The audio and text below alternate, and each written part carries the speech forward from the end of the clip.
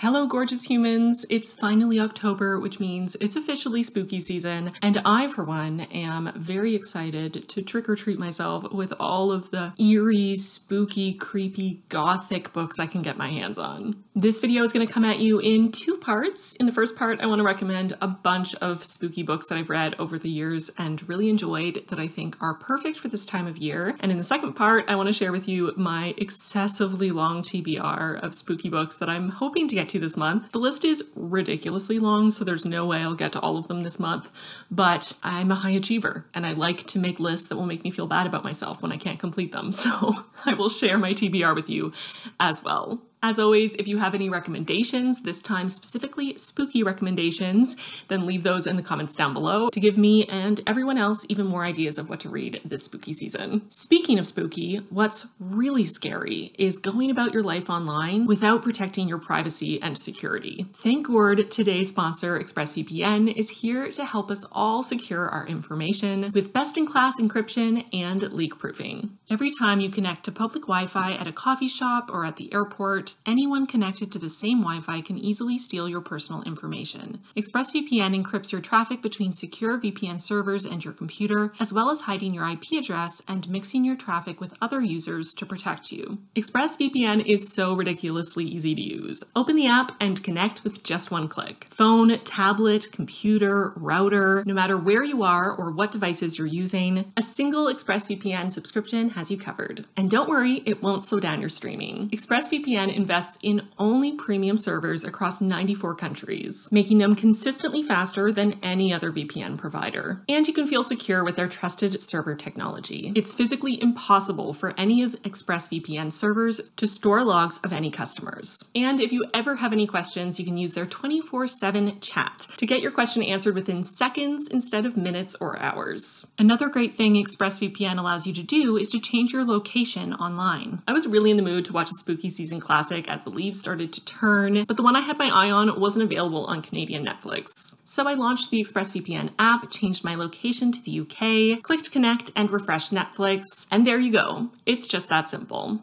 Find out how you can get 3 months of ExpressVPN for free by visiting expressvpn.com/plantbasedbride or by clicking the link in the description box down below. That's expressvpn.com/plantbasedbride or click the link in the description box down below to get 3 months free of ExpressVPN. Thank you to ExpressVPN for sponsoring this spooky video, and now let's hop into the recommendations. I want to start by recommending some spooky classics. I don't know about you, but in the autumn, I just love reading classics. There's something about them that feel perfect for this time of year, and of course, if you can read a spooky classic in October, even better. So here are a few of my favorite spooky classics. First is Rebecca by Daphne du Maurier. This is one of my favorite classics of all time. It has such an eerie atmosphere with tension that continues to build through the entire novel and a mystery at its core, a dead wife, and our unnamed protagonist trying to put all of the pieces together as she starts to fall into a kind of obsession with Rebecca. Perfect for this time of year. Another favorite classic of mine, The Picture of Dorian Gray by Oscar Wilde. This is a story of greed, narcissism, vanity, hatred, obsession, and extravagance. A man condemned and the sins he's willing to commit to maintain his beautiful veneer. Plus, it's super short, so you can get the dopamine hit of finishing it even faster. Another one I really enjoyed was The Strange Case of Dr. Jekyll and Mr. Hyde by Robert Louis Stevenson. This is also a super short read, but it really delivers on the suspense and the horror, and it also explores the duality of man in a really interesting way. Another classic for this time of year, Frankenstein by Mary Shelley. This is one that is a little bit more in the middle for me, mostly because Dr. Frankenstein and his monster are both insufferable, but still this book is so worth a read, if only to compare to all of the typical pop culture references to Frankenstein you've probably seen, and it has beautiful descriptions of the landscape,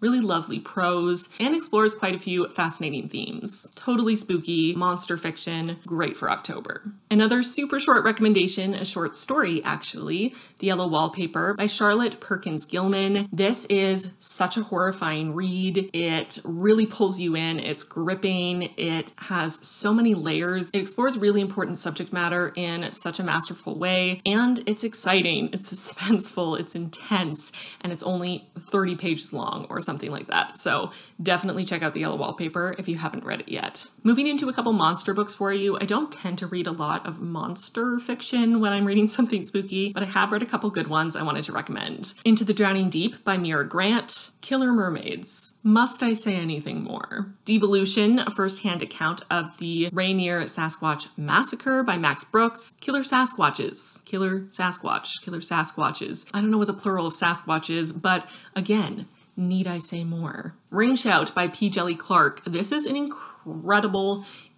book where members of the KKK are actually monsters, literal monsters, and it's horrifying and terrifying and also so deeply layered with commentary and exploration of the deepest form of human hatred. Empire of Wild by Sherry Demeline. This is a story based on the Métis legend of the Rougarou, a wolf man who stalks and kills people who have sinned in one way or another, either consuming them or turning them into a Rougarou themselves. This is such a terrifying read, but it also explores colonialism and racism and the connection between the Christian church and the oppression of Indigenous people in Canada. And it's a really interesting lens to use to look at that subject matter, and I think it was just so incredibly well done. I don't tend to read a lot of witchy books, and often when I do, I'm not necessarily a fan of how they've been done.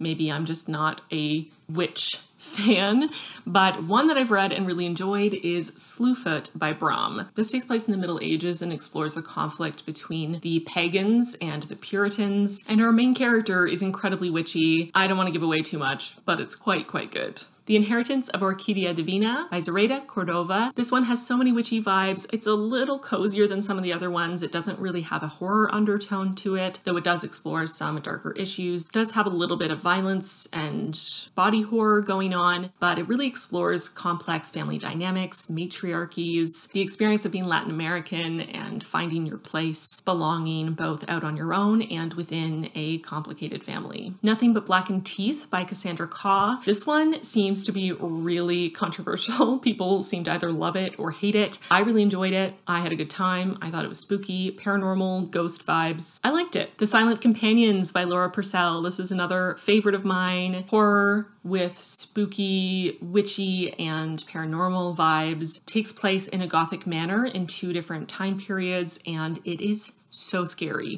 deeply unsettling. I scared myself while I was reading so many times because my brain started creating sound effects as if I was in the book to scare me. So I kept quickly turning to look behind me because I thought that the baddies of the book were real. It's so immersive and very scary. Moving into general horror books, I want to start with Annihilation by Jeff Vandermeer. This is sci-fi horror, but it has such a great eerie vibe. It is very creepy, trance-like prose that will lead you deeper and deeper into Area X, where nothing and no one is as it seems. So good. Moon of the Crusted Snow by Wabgeshig Rice. This is the story of an isolated northern Anishinaabe tribe who have been trapped in a harsh winter with no power and no incoming resources, what it takes to survive, and who deserves to. House of Leaves by Mark Z.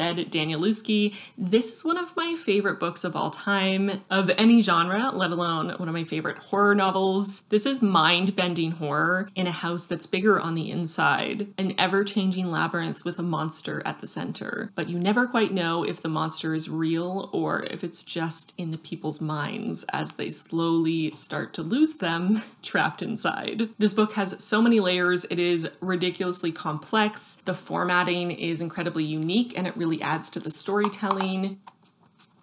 It takes a lot of effort to read, but I highly recommend it. I think it is so worth it. The perfect read for this time of year. The Murders of Molly Southbourne by Tade Thompson. This is a creepy and creative horror novella that left me queasy and incredibly unsettled. Lakewood by Megan Giddings. This is an exploration of the exploitation of marginalized people for medical experimentation based in the historic reality of the use of Black people and Black slaves for medical experimentation in America. It is stomach-turning and just absolutely horrifying. Tender is the Flesh by Augustina Basterica. This book is very heavy in the body horror, so I would not recommend for people who are queasy, but this explores the concept that in an undetermined amount of time in the future, we no longer have enough animals to use for livestock for human consumption, so we start to eat humans and to raise, breed, and butcher them as if they were non-human animals, and what that looks like, and the moral quandaries that come with that. Horrifying, but also fascinating. A House at the Bottom of a Lake by Josh Malerman. This one was horrifying for me.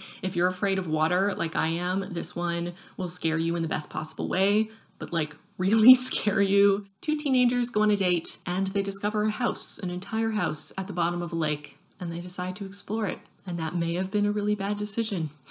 The Last House on Needless Street by Catriona Ward. This one is deeply unsettling. Another big trigger warning for harm towards children. It's intense. It's scary. You don't really know what's happening. It really tricks you into thinking that something different is happening than what really is. And you get the POV of a talking cat, which sounds hokey, but actually wasn't. I really enjoyed that. Books with general eerie vibes that I don't feel like fit into any other category. Her Body and Other Parties by Carmen Maria Machado. This is a short story collection that draws upon fairy tales and urban legends to explore women's issues through a queer lens, and all of the stories have a really eerie, uncomfortable feeling to them. There's this tension, there is darkness around the edges. The stories have that sort of paranormal horror element to them, but they also have so much to give thematically. The Memory Police by Yoko Agawa. This book is so hard to describe, but it has just such an impeccable eerie atmosphere as people try to live their regular lives, while entire categories of objects like scissors,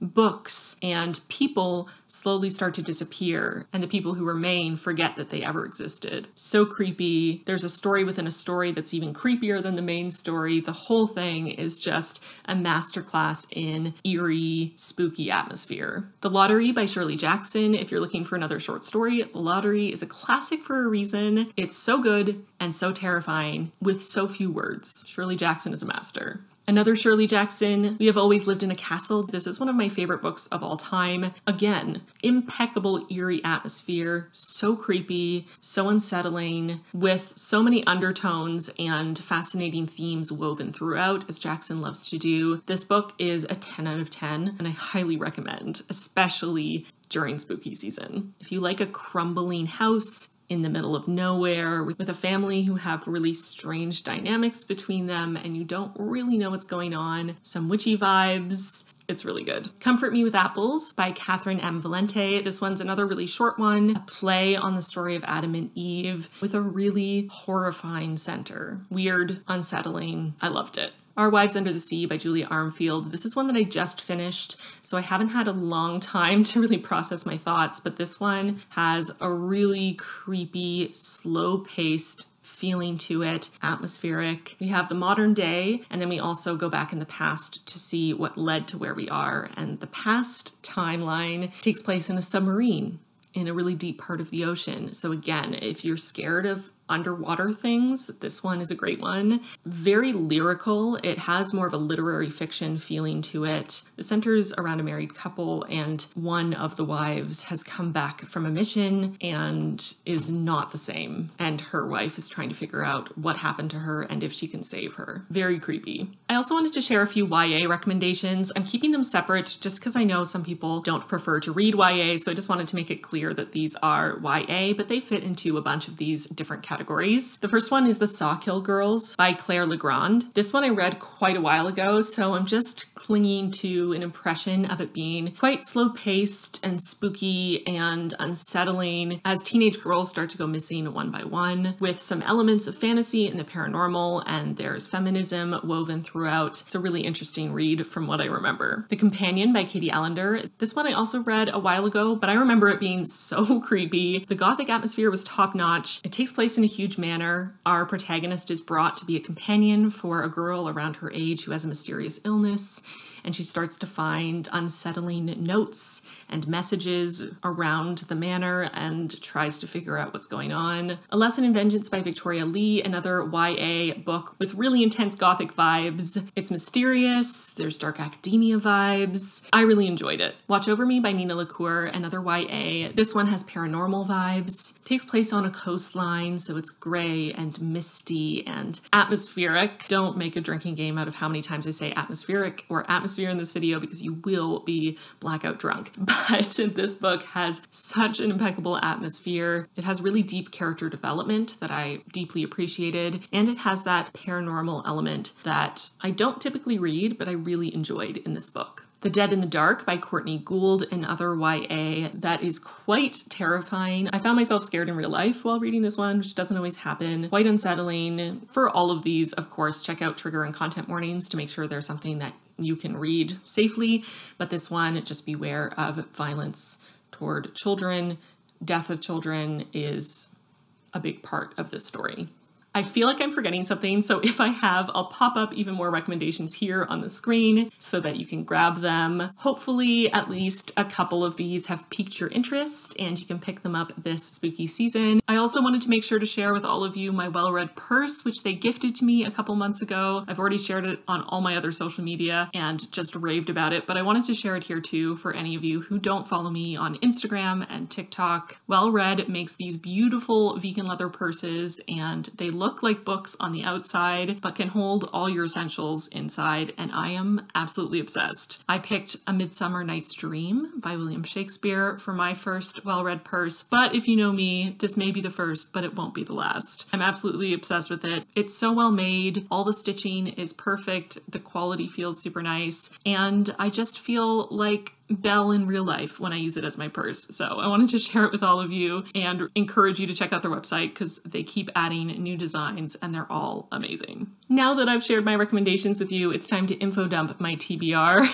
So I'm going to pop up on the screen all of the books that I'm hoping to read in October or maybe next October and the October after that. All the spooky books that are on my TBR right now. I'll start with the ones that I either already have in physical form or are closer to the top of my list. And then after that, it'll just be other books that I've heard are spooky that have piqued my interest. So many books to read and so little time. Let me know in the comments if you've read any of the books I talked about in this video or any of the books that I'm thinking of reading. Let me know your thoughts. Are they worth my time? Are they truly spooky? Or would they fit better as just a general autumn read? Or do they not fit at all? Let me know. Don't forget to find out how you can get 3 months of ExpressVPN for free by visiting expressvpn.com/plantbasedbride or by clicking the link in the description box below. Thank you again so much to ExpressVPN for sponsoring this video, and thank you for hanging out with me. Thank you as always to my patrons for your support. I adore you all. I'll see you really soon in my next one.